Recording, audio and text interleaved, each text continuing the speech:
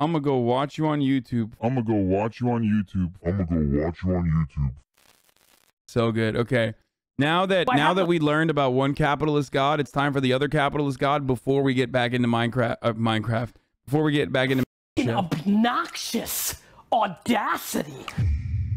This morning on a nice little Sunday, show him D-Rock, it's a nice Sunday. I woke up with a chip on my shoulder to talk about this audacity that so many people have, that they think that this one person of 8 billion, I'm talking to you, that your judgment if NFTs is a good idea or not, or if collecting marbles, show it, or collecting old Transformers, show it, or some cup from the 1800s, show it. I went on a rant on Twitter to talk about this ridiculousness. Most people live in their either or. It's why there are so many real problems in the world people struggle with. The concept of both and it's too bad. What is this, an NFT? Like, what the did he? This sounds like one of those things that you guys write in the chat to get me to read it, but it doesn't actually make any sense. And then I pause on it and I try to read it over and over again until boom, too late. I've been debated. It's like not even a fucking real paragraph that you wrote.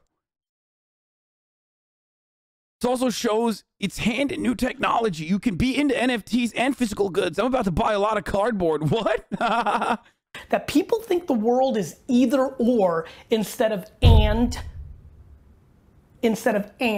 You're so addicted with or. No, this is good and that's not. Like, collectible watches are smart, collectible sneakers are smart, but Thundercats are not.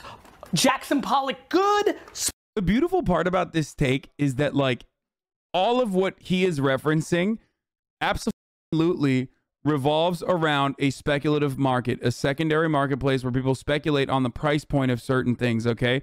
So from a capitalist point of view, yes, it's all subjective, and yes, he is right. NFTs in and of itself are just as bullshit as like prior versions of NFTs.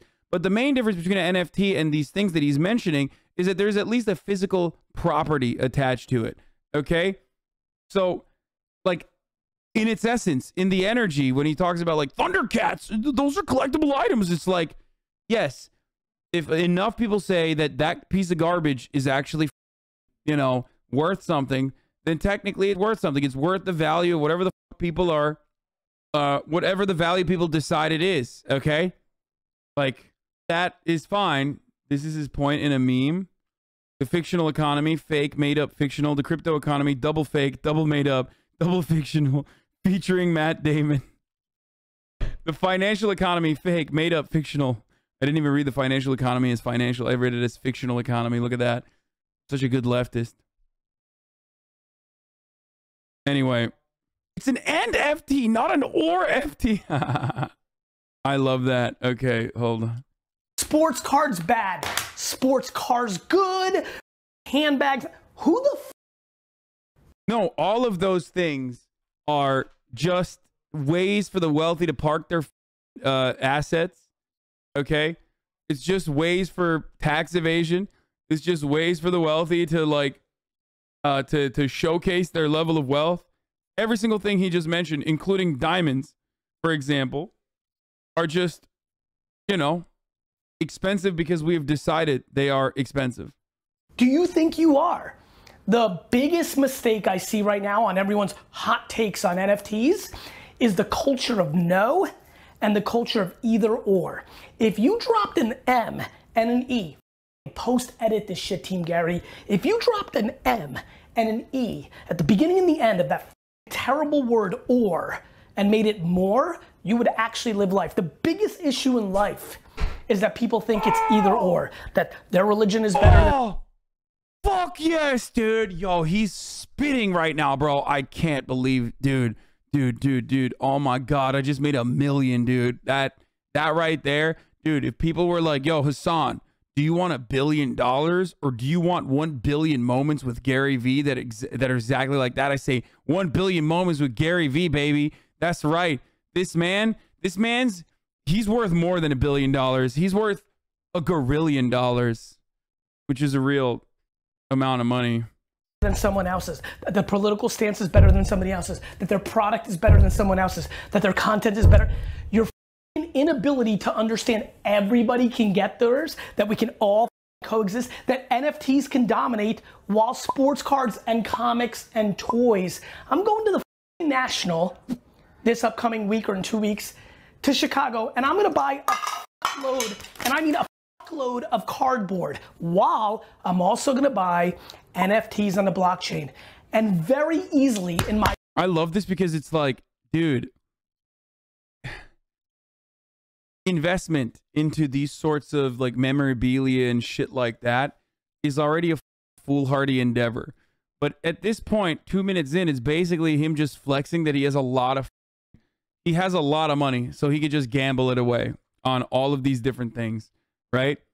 That's basically it. He's just saying, like, I have a lot of money and I can gamble it on whatever the fuck I want. I can do it. And it's not an or situation.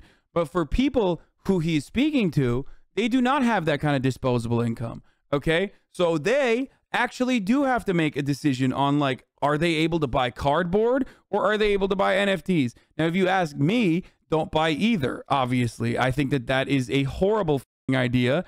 Both are different kinds of gambles. Okay. And both of those are going to hurt you in the long run. Okay. GaryVee has made his entire net worth by making those gambles because he was able to have capital up front. Okay. As a consequence of his father's very successful business that he made truly more successful through his marketing initiatives, for sure. Okay. But now,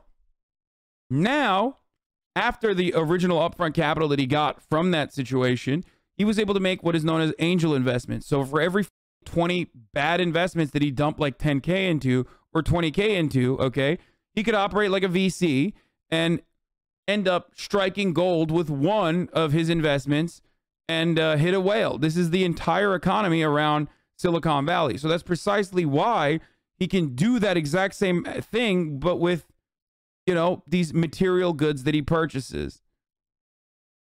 Oh. In heart and in my soul and in my brain and in my essence.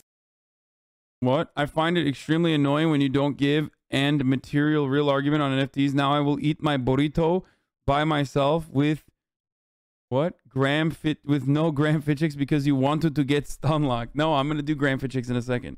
Sorry, don't worry, you will eat the burrito with Master Chef, okay? Pumped, D-Rock. In my essence, it's very easy for those things to coexist. And the shit that I'm not interested in, watches, sports cards, handbags, antiques from Europe, and the other trillion things, including, stick with me now, the other things I don't give a fuck about investing in, like, stick with me now, real estate. You know how many I give about? Wait, okay, that's bananas, bro. At least like with the real estate market, like, as far as an investment in the real estate market goes, like, the government does its very best to protect that asset, okay? Because a lot of Americans are engaging in that. A lot of Americans see homeownership as an investment vehicle. There is no such protection for shoes, dude. Okay? It's all purely speculative. There's no, like, control mechanism, okay? There's no, like, government stopping you from making new Supreme shoes.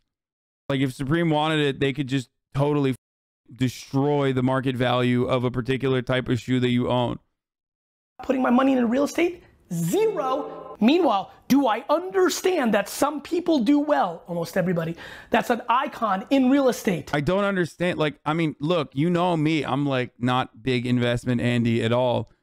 But at the very least, like, I have somewhat of an understanding, and I feel like he's just giving you wrong advice on purpose. You know what I mean? What the Well, I guess he's not giving you wrong advice. He's giving you good advice for him, because good advice for him is, you know, you get invested into the NFTs as well, so he can sell you his OpenSea dog shit that he's shilling out for, like, you know, hundreds of thousands of dollars, and then you get caught holding the bag. It's just he's at the top of the pyramid, right? And buy sports teams, Steve. Like, do I understand it? Yes. But do I have the obnoxious audacity to think my one opinion of not being interested in making passive income in real estate is right? No, I do not. This world is an and world. And every fucking person that thinks it's an or world will continue to lose and cry and leave hate because you're sad because you think the world is limited when it's not. So figure it the out. The world is about and. The world is about more. And the more you put passion. I also love that, like, a lot of people make it seem like there's an endless amount of wealth and that it is not it's not a zero-sum game when capitalism quite literally is, because someone always has to be cleaning the toilets. So homies like this literally tell you that, like, no, trust me, like, you will not clean the toilets anymore if you listen to me. But, like, quite literally, they are reinforcing that same cycle of, you know, subjugating you into toilet cleaning for the rest of your life by doing this very same thing, and also by lying about the reality under capitalism. Whereas at the very least, I tell you, like, listen, someone has to clean the toilets, but, like, the person who's cleaning the toilets should get a, you know, larger share of the profits, and that there should be more of a democratic organization around toilet cleaning, you know, because the toilet cleaner is also putting a lot of effort and energy into the company, way more than it's currently being paid. That's the difference. Passion into leaving little snide. Also, yes, we are going to die from climate change 100%. Yes. Comments or thinking you're right over a drink or it's a fad. You said social was a fad. You said TikTok was a fad. You said the internet was a fad. You said you. Cool, bro. Who the fuck said the internet was a fad, dude? Those people are dead. Like my dad didn't think the internet was a fad, and he's like 60 plus years old. You know what I mean? Like, who the Paul Krugman did? Nobel laureate, dude. Nice. You'd never get a iPhone because you love your BlackBerry. You no mafia. This no. Wait, what? You said wait, what? They said was the black. A fad. You said the internet was a fad. You said you'd never get a iPhone because you love your BlackBerry. You no mafia. This no mafia. So many of you are. Bro, the problem with this is that, like, if you say yes to everything and you have enough money to be able to say yes to everything, 1 out of 20 is going to hit.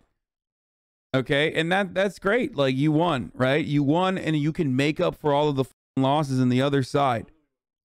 Yeah, exactly. I was just describing it earlier. Murat just said that's literally what VCs do. And that's the difference between Gary and everybody else. He can say yes to everything now. Okay?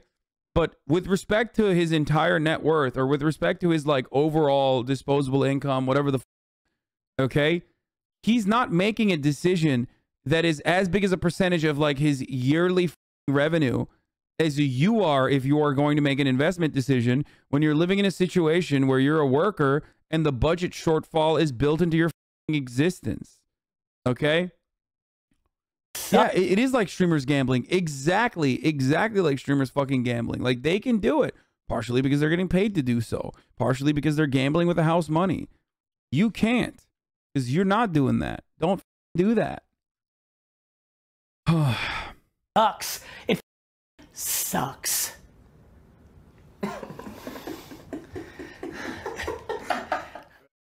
Share this video that changed somebody's life. This is why Gary's on my Mount Rushmore of human beings, says the roommates. I call this the all or nothing mentality myself, similar to either or. Ever since I realized it and stopped extremism, I thought in my mind, my life has gotten a lot easier. Also, over time, I get that you can't be all in, no all or nothing mentality either. What? What happened? What people value is what they value. People thought being on YouTube was a waste of time. Look how that one played out. Nobody believed in esports. Guess what? They're wrong about that. I think people don't realize that for every successful initiative, there was like a million. For all the TikToks, there was like a million social media platforms that you didn't even think about. Okay? Like, it's not always Ubers. Okay? And the people at the top can make those risky financial choices. You know, that's it. Like, they can make that, but you can't. These dudes are all actual morons who lucked into random investments and think they're brilliant. Yeah, exactly. People forget that MySpace existed because Facebook was a success. Yeah, I don't know. He's just like yelling at people at garage sales, and like that's how he. I mean, the thing is, like, his investments aren't keeping him afloat. Okay. At this point, he's a content creator. Oh yeah, the literal president of El Salvador is the final boss of crypto. Most people go in when the price is up, but the safest and most profitable moment is to buy when the price is down. It's not rocket science. So invest a piece of your McDonald's paycheck. Now go back to flip burgers, you lazy dude. This guy is so bad. This homie literally, oh my God. He is the final boss of crypto. I love him. Sir, they don't need to invest their McDonald's paychecks because they paid taxes and then you invested it for them at the top. Wait, is this guy like a... Wait, is this dude like a pro... No shot this dude is pro crypto, right? He's making fun of him, right? Oh my God, he changed his... Oh my God. It's pretty funny that so many people will be like, dude, shut the fuck up. You're a piece of shit. You survive on capitalism. Like as though there is an alternative, you know what I mean? As though that I can live outside of the capitalist system, right? And then they yell at me. Meanwhile, they hype up all these dudes that are literally just milking them, okay? Son, I'm gonna need you to vibe check AB because he's a big GaryVee fan. No shot. No one believed in Oxycontin. Now look at us, Purdue. You have no idea what you're talking about. Yeah, totally, bro. You're going to the moon. Look into hybrid smart contracts and Hashgraph and then talk to me, you boomer ass Luddite. Listen, bro. Listen. Listen. Listen. If you're going to say that, like, operating a system that is slower than the current process for financial transactions only by using a ton of energy, just like a ton, entire nation's worth of energy in like weeks. If you're telling me that's the future, I don't know, man. I don't know, brother. At a time when like climate change is pretty fucking disastrous, I just feel like it's not the best idea. Okay. Attempt number 2. GaryVee tried to scam my family out of 100K through his sham sports agency business. I can eat my burrito now, thank you. If it's so easy to make money if you just lie to working class people and give them a tiny glimmer of hope to escape their shitty lives, yeah. Yeah, the real way to do it is by telling them the truth and then having all of them want to kill you. That's the better way to do it, so that they could all want to kill you and say you're the actual grifter. You're the actual liar grifter, you know what I mean? That's the better thing to do. Anyway. I'm sorry, but I wouldn't try commenting anymore on crypto law. There are protocols that basically they use basically no energy and are very fast law. Maybe not Bitcoin, but there are newer protocols. Oh, okay. All right, that's cool, man. What do you mean? It's really funny until you read this. What, like that Nayib Bukele is the Palestinian leader of El Salvador? Oh man, have fun, guys. Listen, don't yell at me, okay? Don't fucking yell at me if your crypto shit didn't pan out, okay? I'm sorry. Well done. I don't want to be horny anymore. I just want to be happy. Oh, it's true. I do feel that way. Hey, if you like this video, please subscribe and hit that bell so you don't miss out on any future videos.